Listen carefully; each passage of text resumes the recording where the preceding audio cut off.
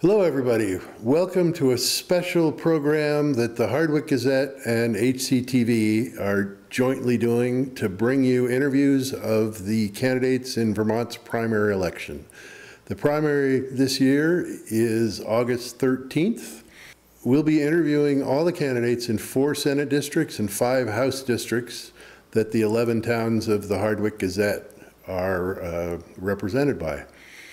So you'll be able to watch these at hctv.us or read them at hardwickgazette.org, and each place will be linked to the other.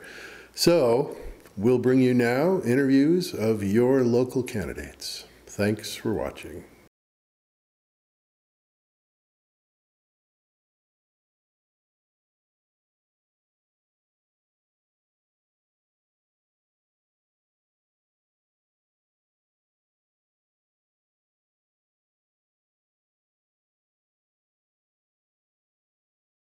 I spent a lifetime as an environmental lawyer, and then I ran the environmental program at the law school, at Vermont Law School, and then became its dean, and then I retired, and then I failed at retirement. I ended up on the select board for a few years, and I just really enjoyed the variety, the fun, and the challenge of doing something good for my community. So when Janet Ansell, my predecessor, retired from the state legislature, I decided, well, first Janet and I started looking around for someone young, a young woman preferably, to take her position, and we couldn't find anyone who could afford to do it, which, by the way, is one of the problems. The legislature is part-time, there's no health insurance, and the pay is almost non-existent. So the only people who can afford to do it are some people who have alternative sources of income. Anyway, so I'm on the Appropriations Committee, and I really enjoy working for the people of my district. I think it's pretty clear that while we have a good progressive tax system in Vermont, we cannot tax the poor, we cannot tax the middle class any more than they're paying now. We can tax the wealthy a little more than we have. They've received 3 major tax cuts from the federal government in the last 20 years, and I think we could increase their taxes somewhat and use that money to help pay for better schools, more public safety, and housing. The solution to the school tax issue is complicated, and anyone who says different doesn't know what they're talking about. We've been told by the teachers, by the principals, the administrators, and the parents not to act quickly. That's the one thing they don't want us to do at the legislature, is go off half-cocked. So it is my hope that we can get together with the governor in the next session after we appointed a sort of a blue ribbon commission to go all around the state and talk to people and come back to us with specific proposals at the end of this year so we can act in the next session and again at the end of next year. And I'm optimistic we can do something. There's no easy answer. There's a lot of local control. People like it, but it's expensive. This, in my mind, is the single most important issue we face, is affordable housing. And we're not alone. Housing is unaffordable to the middle class in many places in the United States. It didn't used to be in Vermont, it is now. And the answer of what it's going to take is money. One of the problems we have is that some people say, oh, it's just because it's too hard. The regulation is burdensome. It's too hard, Act 250, et cetera. And I'm sorry, that's just not the case. The math doesn't add up. Maybe 5% of the cost of a house is due to regulation, but the other 95% is just the cost of the land and the house. Right now, it costs about $500,000 to produce a new house in Vermont, whether it's a house or an apartment. And the average Vermonter, a nurse, for example, or a contractor or a carpenter, they can't afford to pay $500,000. So it has to be less, which means the state, using state money, has to buy down the cost of housing. There's no other way.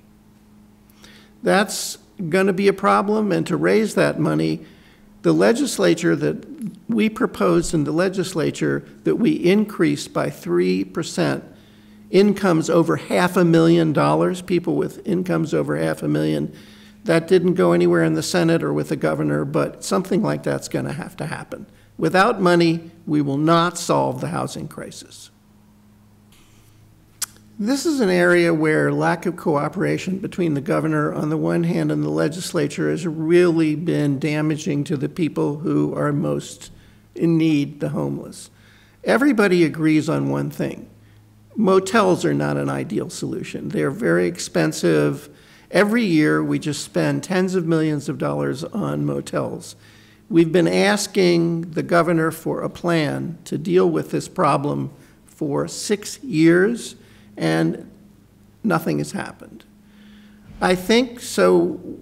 A plan was produced during the legislative session, and it would be a combination, because it's a complicated population. Some people need special help. Some people they're mentally ill. Some people just are families with a lot of kids. Some are old people. Some are people who aren't healthy. Each of these populations needs special help, and each of those takes money.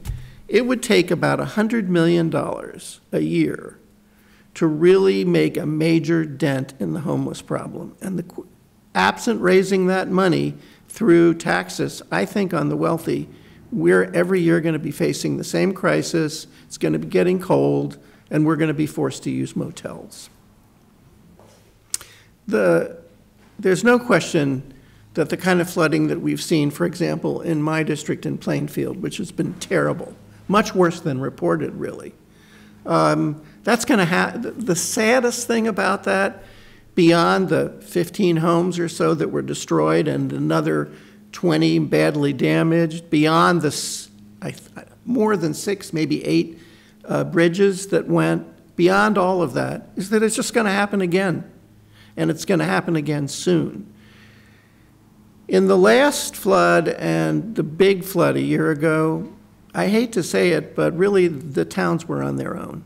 The state paid most attention to state infrastructure and left the towns on their own. The towns can't do it. They don't have the resources. They don't have the money. Places like Plainfield are essentially broke. They spent over $300,000 last year, and they still haven't seen the money from FEMA. In my mind, the only solution is state involvement, much more than it has been, and federal involvement. We have to work with our with our friends in the Senate and in the House, and get more federal money in a more reliable way into Vermont. This is a bigger problem than we can handle on our own. As to the gas tax, yes, it's going down. It should go down and disappear with electric cars. But we're going to have to find an alternative approach, and I think it's going to be an approach which is per mile. You're going to have to register how many miles you drove, and then your taxes will be based on a mileage fee. Well, first of all, I support the amendment that would guarantee equality of treatment for all Vermonters on every basis, including, of course, a right to access abortion. I don't really think this issue is about whether abortion is a good idea or not, because, of course, nobody is suggesting that people who don't want to have an abortion should be forced to have an abortion. No one is dictating what individuals do. The question here is whether we should use the power of the state, the power of government, to impose one view on this divisive issue on the whole population. And I do not agree with that. I do not think we should be using the power of the state to tell people what they do with their bodies. I think another area, there are 2 other areas of concern, and the governor has mentioned them. Unfortunately, not much is being done about it. One is public safety. our judicial system is kind of falling apart right now in Vermont. From the time that someone who commits a crime is arrested to the time they go to trial is like 3 years. And during those 3 years, we can't put them in jail unless they committed a dangerous and violent crime.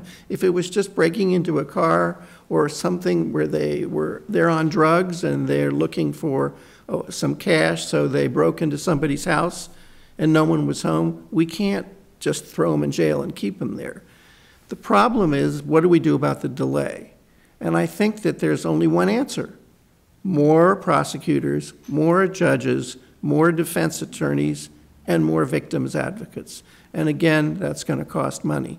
So it all comes down to one thing: how can we increase our budget to address problems like public safety, housing, schools, healthcare? How can we do that without burdening the middle class and the poor?